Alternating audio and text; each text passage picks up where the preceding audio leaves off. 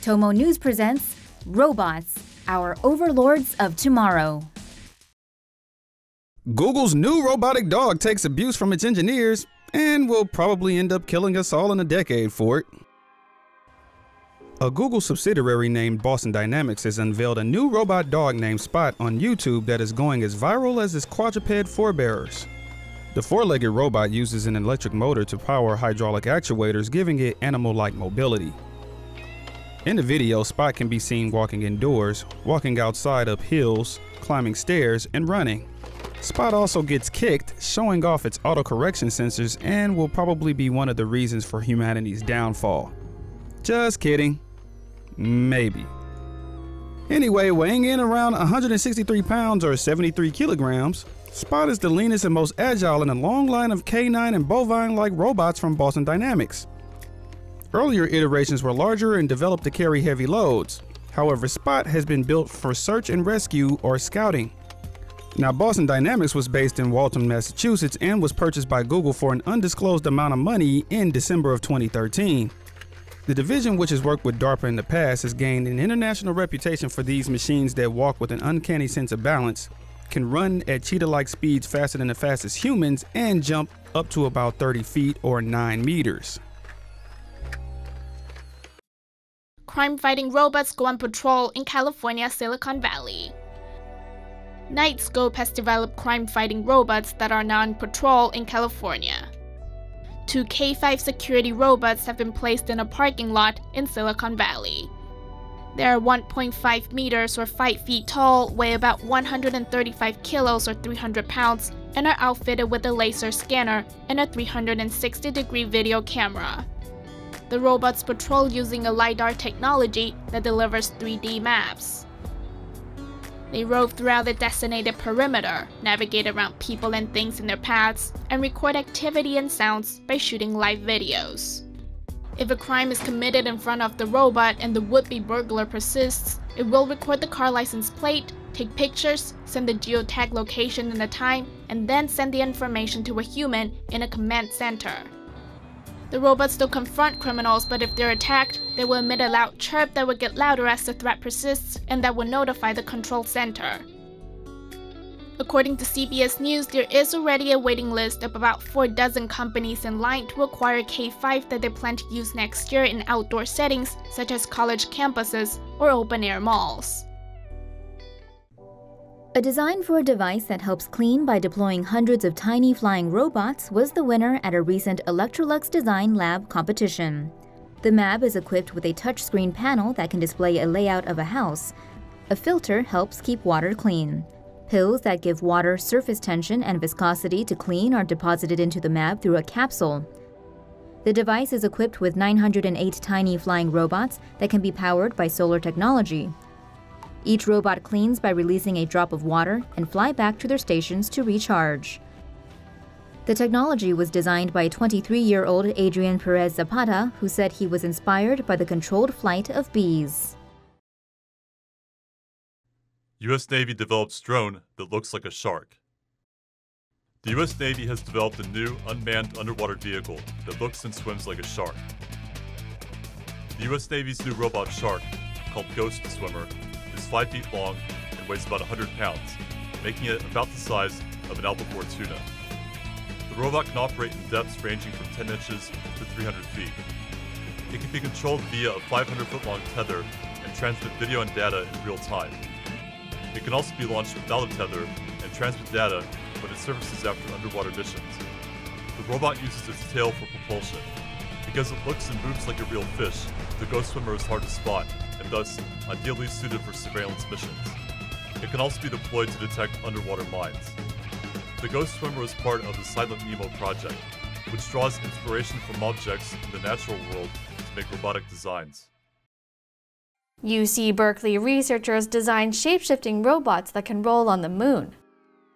These robots can change their shapes to do this. Alice Agagino is a mechanical engineering professor at UC Berkeley. Agagino and her team of researchers are trying to revolutionize space exploration with their research. It will be ridiculously inexpensive compared to the current rovers. We hope it will be more robust, will be faster, and be able to handle more complicated terrains. Also known as a 6-bar tensegrity structure, these spherical-shaped robots roll along surfaces by shifting their center of gravity. They have either compressive elements that are rods, or they have elastic elements which are kind of like rubber bands.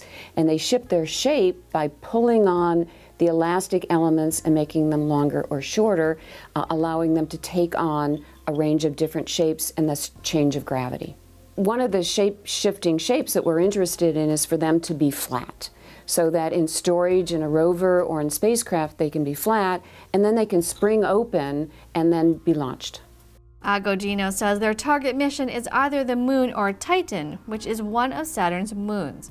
In addition to space exploration, researchers are also finding ways to use these robots on Earth. We're also exploring applications where, in fact, the aircraft itself might be a tensegrity that can fly through the air, drop on the ground, and actually conduct some kind of search and rescue or delivery of emergency supplies. Although the first robot prototype was built with Legos, the latest version has been upgraded with aluminum rods and 3D printed parts. Robots will clean and carry bags at Japan's Haneda Airport. Tokyo's Haneda Airport is set to get 3 different kinds of robots. An exoskeleton that fits over airport workers' bodies and interprets signals from their brains will help Haneda Airport staff in moving heavy merchandise. Robots that are designed to clean the facilities at the airport 24 hours a day will also be deployed. Meanwhile, robots capable of supporting 200 kilograms in weight will be used to aid passengers who are unable to carry their own luggage. Officials say the use of robots will help reduce costs, and the program may possibly be expanded to other airports. The concept of using robots at the airport comes ahead of an expected large influx of visitors to the Tokyo Olympics in 2020, with officials also hoping the program will bring worldwide attention to Japan's innovative technology. Robots are being used by the U.S. Border Patrol to monitor underground tunnels built by drug cartels to smuggle contraband across the border. The Border Patrol now uses robots to patrol drug tunnels concentrated along the Mexican border. Officers can remotely control the robot from the surface and receive live footage of the tunnels captured by its camera. The robot can cover the length of a tunnel in a shorter amount of time than a person could. Using robots protects officers from the hazards of an unstable tunnel. In one of the largest marijuana busts in the U.S., 32 tons of the drug were seized in a 600-meter tunnel running from Southern California to Mexico.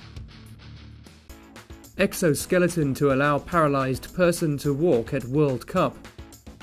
A mind-controlled exoskeleton will allow a paralyzed person to walk at the opener of the World Cup. The exoskeleton, part of a project called Walk Again, aims to use technology to overcome paralysis. The system consists of a cap fitted with electrodes, a computer and battery, and sensing legs. Electrodes in the cap pick up brain signals and transfer them to the computer, which converts them into movement. Sensors detect when the foot touches the ground and transmits the signal to an electronic vibrator in the arm, allowing the patient to associate the sensation with walking. 8 people are currently training to demonstrate the technology at the World Cup opener between Brazil and Croatia on June the 12th. The original plan was for one of them to deliver the opening kick. Hold on to your job. Robot replaces its first American service worker. Welcome to the future. It's a robot doing the job most humans couldn't be asked to do, helping other humans in a customer service capacity. You're looking at the Oshbot, and it now has a job at Orchard Supply Hardware in San Jose. Here in the demo, Oshbot helps its corporate slave master find a box of screws. All the better to screw over American workers. Oshbot is an autonomous navigational robot, and it does a lot. I think the thing that is most striking to people is it can help you find anything inside of the store. And you totally won't feel like an idiot walking like a grandma with a broken hip behind the Oshbot. Not like this guy. Let's face it, robots are the future. The makers of this robot claim it can make 360 delicious hamburgers per hour, better than your average minimum wage burger flipper. Even sex workers will one day be replaced by robots. Yet this man says with a smile that you're totally not getting fired. It is not meant at all for a reduction in our staff. Our greatest assets is our associates, and all it is a resource for our associates to provide a higher level of service. See? You have nothing to worry about. Yeah, you're totally screwed. Fighting Samurai Robot, Japan's latest invention. The Japanese samurai fills history and some are the stuff of legends with their heroic deeds and unsurpassed swordsman skills. They also make for great anime heroes. But Japanese scientists have now combined two of anime's greatest loves, the samurai and a robot, into a real-life robot samurai they've named Motoman. Motoman was born thanks to Yasukawa, a multinational company, and master swordsman Isao Machi. The Yasukawa Bushido project analyzes the master's moves with 3D imaging and programmed Motoman to recreate each precise move. In the video, which you can find on YouTube, the two compete side by side, slicing and dicing their way through rolled tatami mats, flowers, fruits, and a pea pod, finishing with a grueling 1,000 cuts through assembled tatami mat targets. At the end, Machi looks exhausted, but Motoman is still ready to go. A team at the University of Sydney has developed a robotic herder to move cows from the pasture to the dairy. Unlike canine herders, the robot matches the herd's pace and prevents cows from sustaining injuries. The robot is equipped with a 3D LiDAR that sends out lasers to detect and track cows. A GPS system on board the robot tracks the vehicle's movements over the terrain. Data collected from these sensors produce a 3D reconstruction of the herd and the robot's movements on the pasture. The prototype requires human control, but the final version of the robot is expected to be fully automated. Bionic reconstruction allows for mind-controlled robotic arms. 3 Austrian men with brachial plexus injuries have become the first people in the world to receive a mind-controlled prosthetic arm based on a new technique known as bioreconstruction. Brachial plexus injuries, often a result of trauma from high-speed collisions, disconnect the brain from the hand. Researchers were able to record and use the signal from slight contractions in the muscles when the patients move their shoulder, elbow, and forearm normally to open the bionic hand. To close the bionic hand, researchers transplanted the muscle from the thigh into the forearm to amplify a secondary nerve signal. A combination of these two signals allows the patient to rotate the wrist. Patients undergo cognitive training and training with the prosthetic hand attached to their non-functioning hand before amputating their hand to complete the bionic reconstruction. Researchers plan to apply the technique to patients with a functionless hand or leg caused by different injuries. They are also examining ways to decode muscular signals to achieve more intuitive control of the prosthesis. Unmanned robots have been developed to liquefy 900 kilograms of jellyfish in an hour. The jellyfish removal robot system, known as Geros, has an autonomous surface vehicle and a navigation system. The 2-cylinder hull keeps the vehicle stable. Geros can move and rotate via its propellers. Geros's camera and visual processing algorithm can detect jellyfish. The navigation system then computes a path to perform jellyfish extermination. When Geros is positioned, the propulsion sucks up and liquefies the jellyfish. In an initial trial, a fleet of 3 exterminators shredded up to 900 kilograms of jellyfish in just 1 hour. Jellyfish infestation is a major problem in North Asia. It costs the Korean fishing industry approximately $280,000 a year.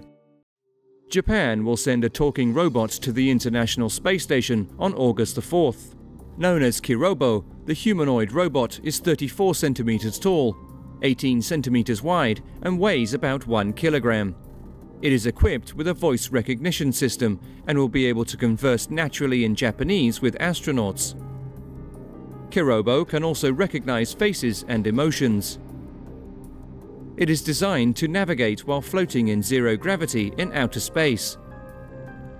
The unmanned spacecraft H-2 Transfer Vehicle 4 will carry Kirobo to the International Space Station.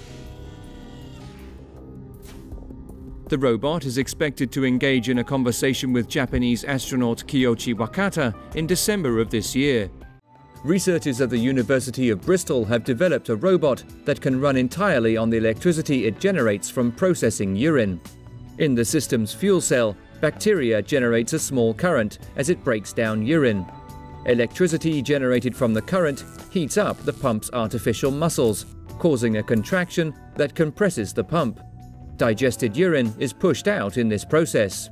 As heat dissipates from the artificial muscle, the pump decompresses and fresh urine flows in. It takes 2 to 3 hours to recharge the pump in each cycle. This system is energetically autonomous and can also effectively process rotten fruits and vegetables.